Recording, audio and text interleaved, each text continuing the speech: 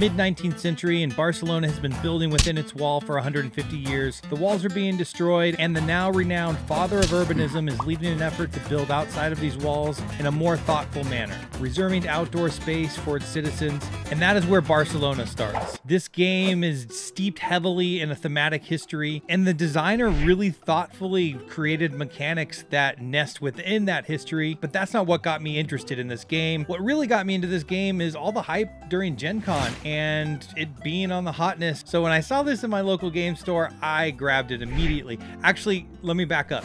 I grabbed it immediately, took a look at it. I knew I was going to get it, but I wanted to keep my hands free for other things.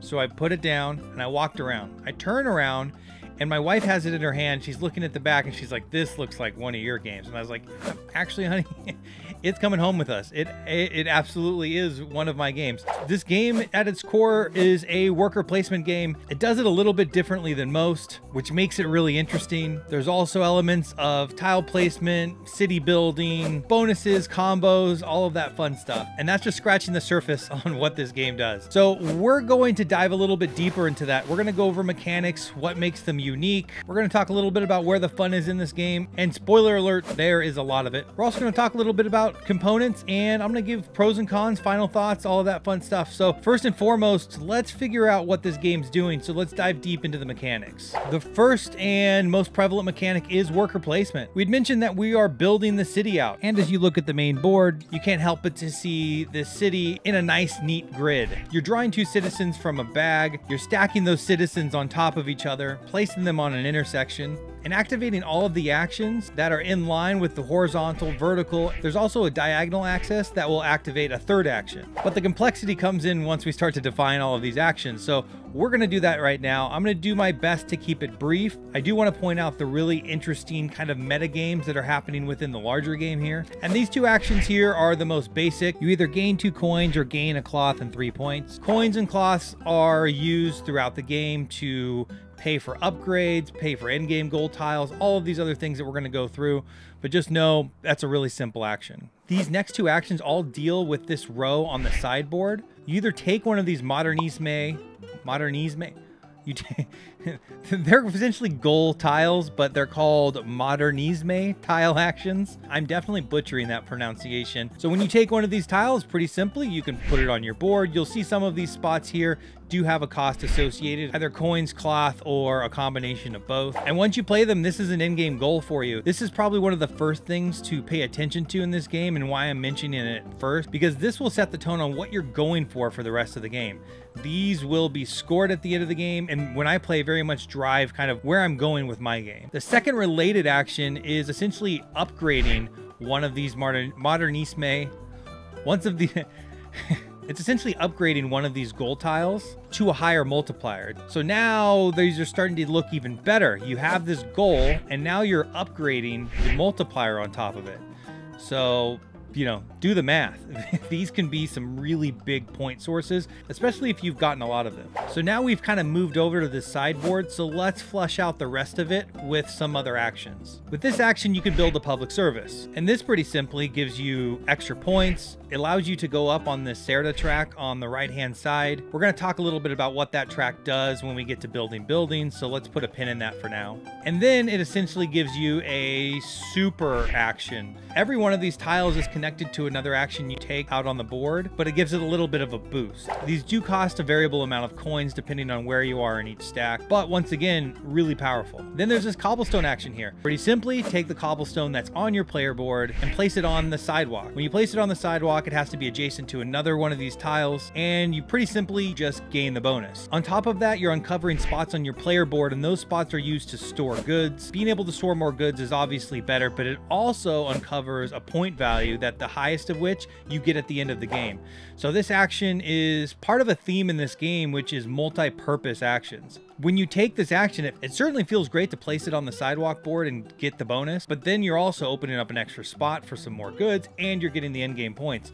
So part of the theme of this game is all of the actions, or most of your turns, I should say, feel really good. So now we've gone through how to get some bonuses and extra points. Let's dive a little bit deeper into how we're going to build our city.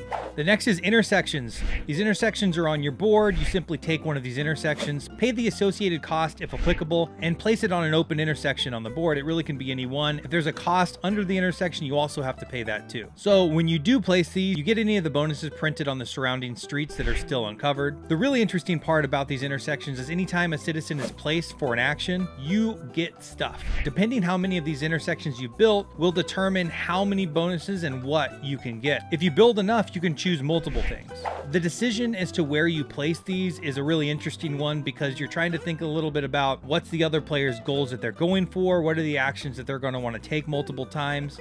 If you get these built early, they could really pay dividends in the end. Heck, you can also be thinking about the actions that you want to take personally, because every time you place citizens on there, you also get the bonuses. A really great way to be able to stack coins and cloth and even a couple points here and there. And these two actions are building streets. You either build two narrow or one wide. The cool thing about streets is every time you place one, you count points for every street that's in that same line. So in this scenario where we already have 3 wide streets built, we're going to place a 4th, and we're not just counting the 2 points associated with the tile that we laid, we're counting 2 points times 4 because it's basically allowing you to recount every single tile. So there's also an interesting metagame going here. Do you want to be the first person to play streets, or do you want to play off somebody else's and really multiply the amount of points that you can get when you're placing those tiles? One other note is you gain the icon that you're placing on top of, so that's also part of the strategy here. If you really need some coins, you're going to want to place it on the 2 coins. However, is that going to give you the right positioning to be able to count multiple streets in your score? All right, so let's talk about the tram now. So there's this tram action on the diagonal. Any of the spaces that you place your citizens on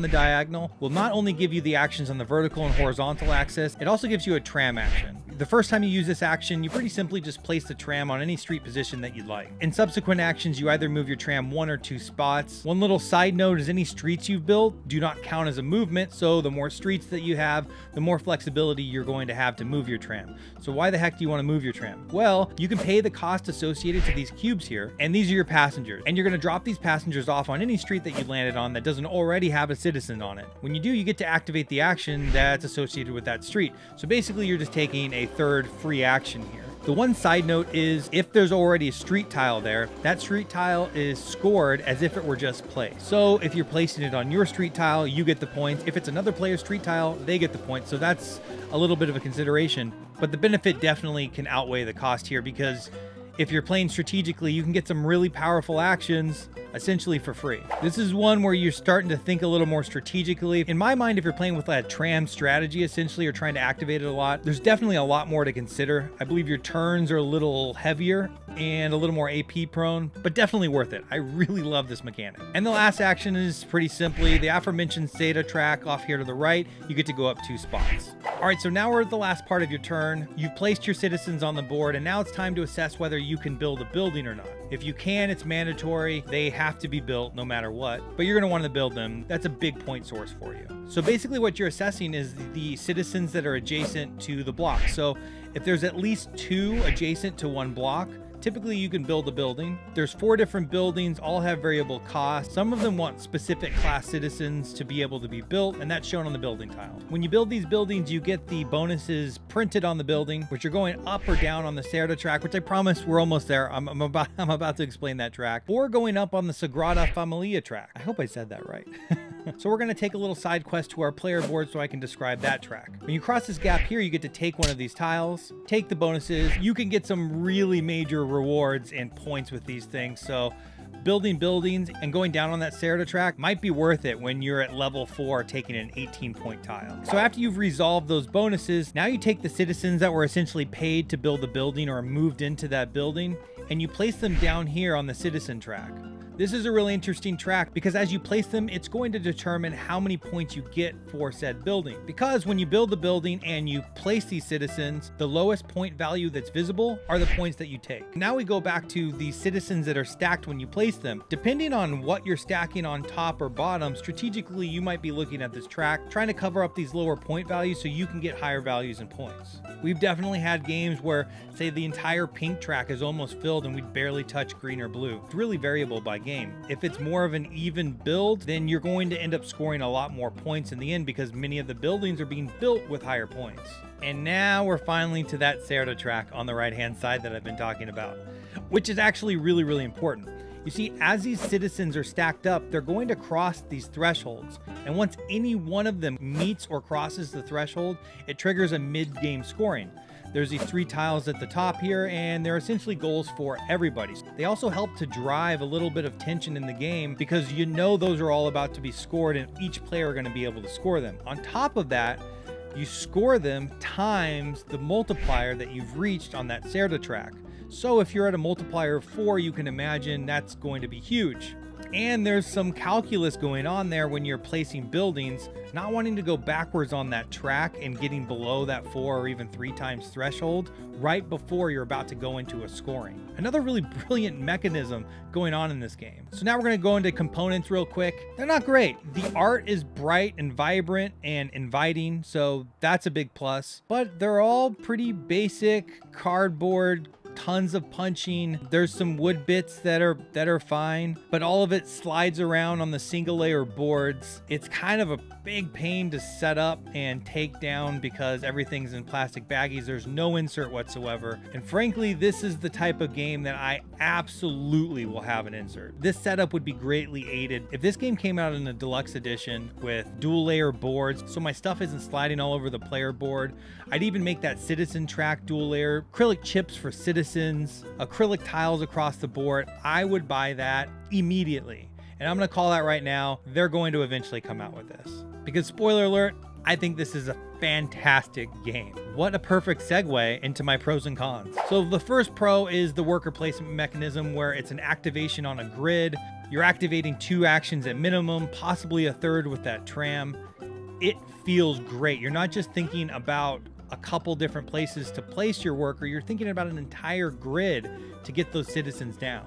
You're not only thinking about the actions that you want to take, but also the order in which you take them. That could absolutely affect whether you can take the second or third action. My next pro is nearly everything is multi-purpose. Like the cobblestone action, you get a good or a bonus just for placing the tile. You're also uncovering in-game scoring points, and you're freeing up space to be able to hold more goods. This leads to every turn feeling rewarding. My next pro is that on the surface, the teach of this game is really simple. The turn structure is you're literally doing one thing. You're just placing a worker. So cons, rules overhead on all the actions is a little steep. There's quite a bit to figure out there. In a lot of cases, they're interacting with each other. There's little nitpicky rules here and there on these actions that you're just gonna have to know. We screwed a lot of them up the first few times. We kind of almost have learned a nuance to a rule that we'd been doing wrong every single play. Due to the lack of insert, setup on this game can take a little bit. I mean, it probably takes me 10 or so minutes to get this set up, maybe more. And the last and only other con are the components kind of leave a lot to be desired. You know, we already talked about them. I can definitely look past it. And segueing to final thoughts there, Euro worker placement crunchy games are definitely at the top of my list because that's what my game group likes.